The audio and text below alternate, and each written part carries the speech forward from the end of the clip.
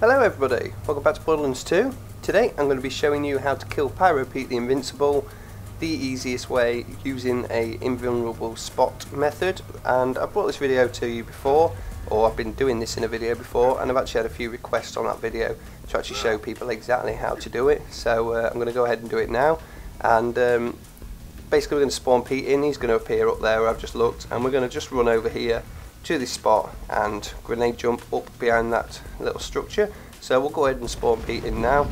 He'll come down, run over here, make sure your grenade mod's unequipped so you can grenade jump quickly, because he's going to be right behind you. And there you go, once we're up, hide behind this post, and as you can see, Pyro Pete's over there. And this is what we want to get him to do. He just missed then, but we want him to get him actually to jump onto that ledge just there, and once he's up on that ledge, he will be stuck. Now you can sit and shoot him from up here. You could probably take most of his shield off by the time he actually jumps up there.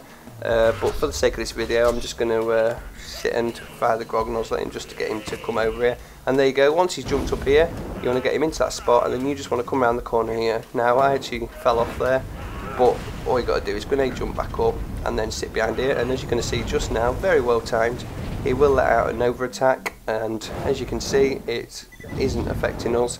It's actually very safe to be here as long as you stay in this position and don't stand right in front of him, and he will just stay there shooting and glitching out a little bit, but you will be able to shoot him, as you can see.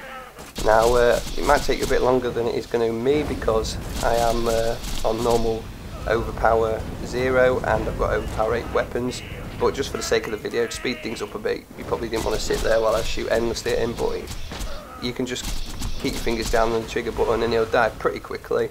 But there you go, he's dead anyway, and enjoy the loot, get the Seraph crystals, and it's quite a good way for farming for legendaries, because he does have quite a good drop rate on legendaries as well as Seraph weapons. So I hope you guys enjoy this anyway. This method still works all this time, they haven't patched it or anything like that. Give it a try, let me know what you think, and I'll see you in the next video. Thanks for watching.